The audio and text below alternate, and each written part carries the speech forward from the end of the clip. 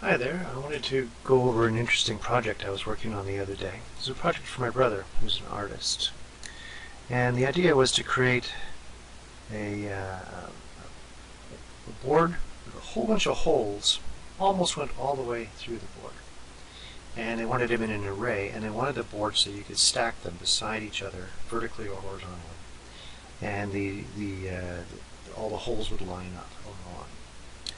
And it was an interesting thing we came up against with this when we tried to pocket out the holes, and we were getting all kinds of grief in that it was the Z-axis kept going up and down, up and down. It was just ridiculous. So let me go over this. We learned a few things. It was kind of cool. So I'm in VCarve. Now the size of our wood is 18 by 36 inches, and it's a 3/4 inch piece of MDF. And so that's fine, we'll say, okay. Now, what he wanted was a whole bunch of holes.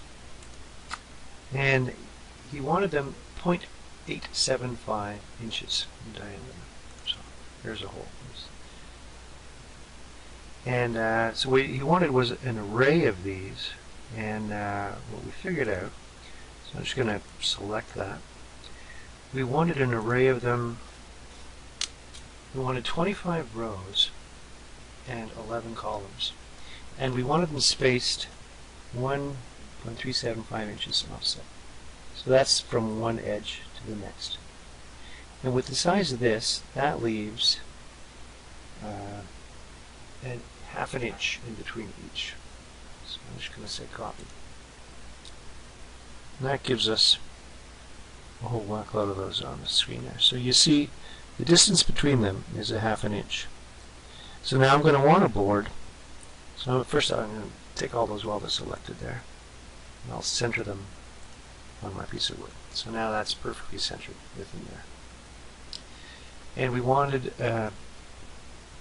these boards to be able to be lined up beside each other. So what I'm going to want to do is make a box around the outside that's 1/4 of an inch off each of these. So when you take it and you multiply it out, you end up with a rectangle, and I happen to, it's nice that Vectric remembers the last size you used. So I'm just going to create that. And take that, and we'll just center that on everything as well.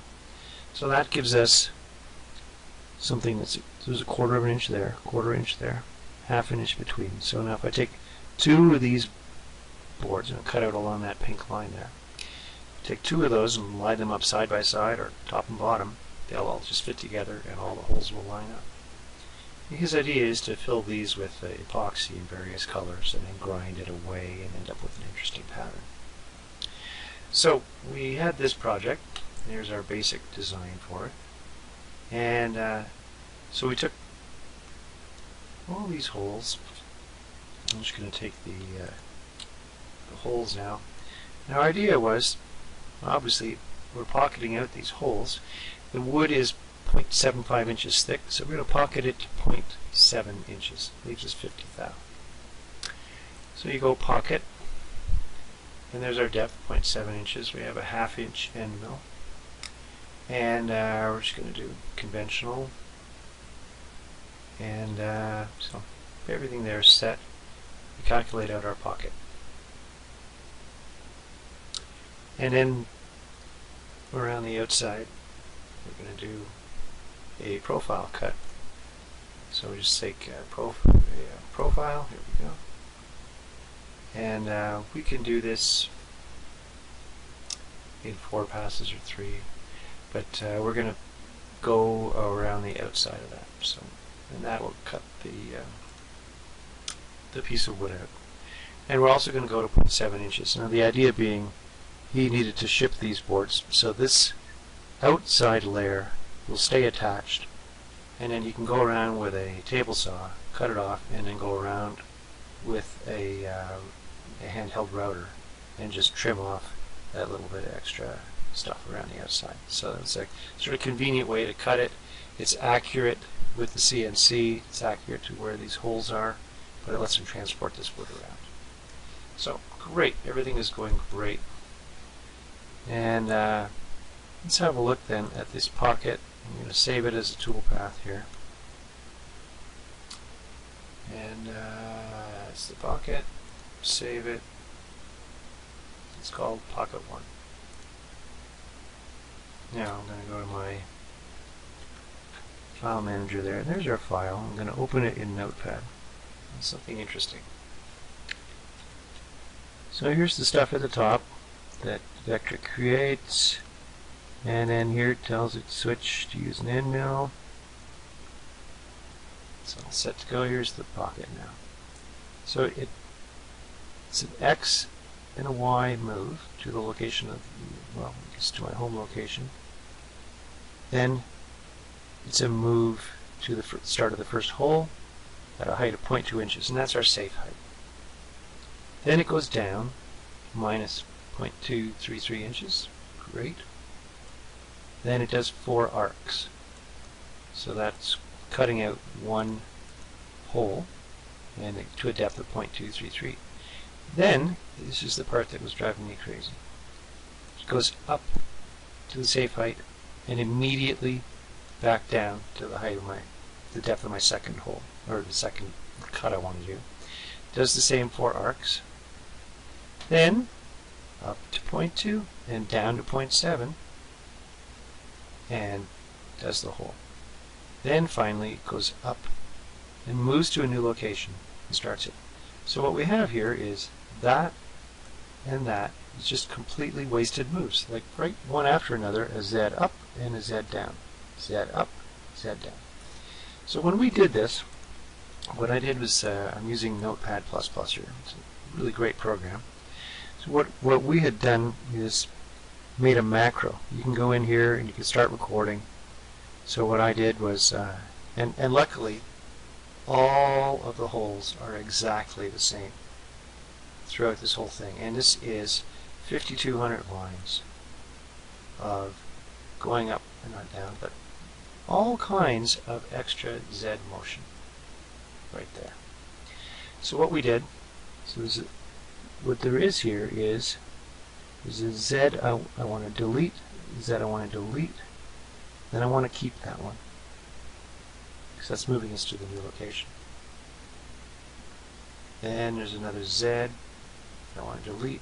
So I did a macro where I went in, deleted that line, down, down, down, deleted that line, then skipped the one I wanted, and then went down to that one. I don't know if that's clear, but anyway, it was a great big pain.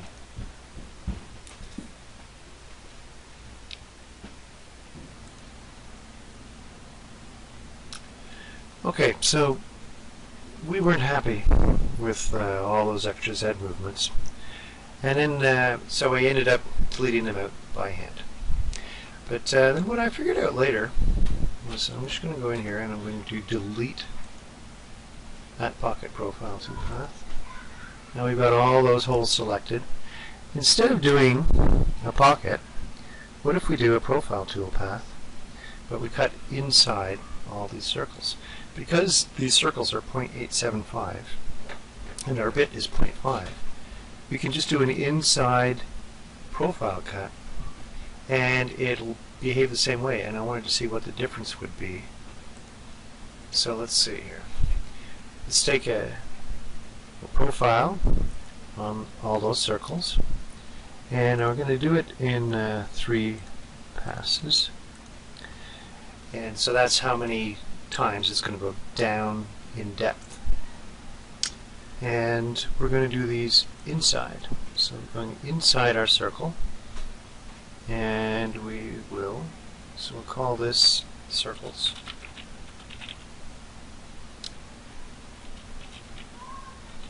Profile. Calculate that toolpath. Now we can see them all in there. Still have our outside path, and we have all these other ones here.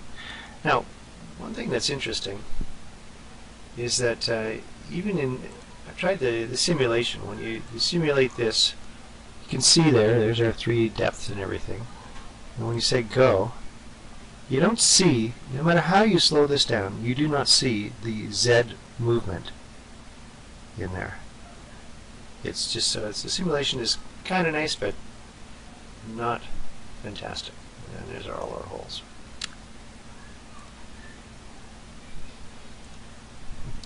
So let's take those circles and save that toolpath. There's the one we had before, and there's the circles one. Let's go back and have a look at that in our editor. Open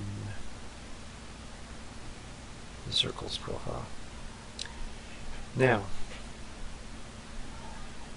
we look in here, you can see here's the toolpath starting, moving to the right location, going down in depth, doing the 4 quadrants, and then it just simply moves down and does the 4 quadrants, and moves down and does the 4 quadrants, then moves up, moves to the new location, and moves down. So this is exactly the toolpath we were looking for, and this is what we ended up editing the other file for. So this is an interesting thing.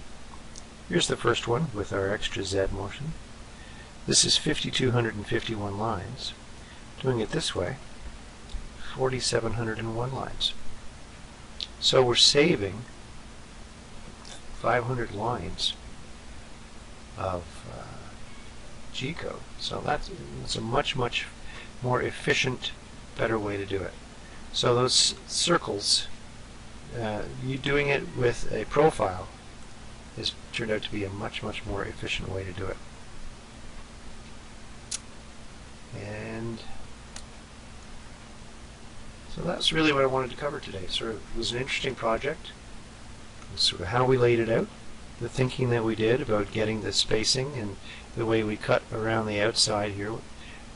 Smaller, we have this extra wood around the outside, so my brother could transport these, but also so we cut a hole around the outside that's almost to the depth of through the wood, but leaves a bit so that we could trim it off by hand.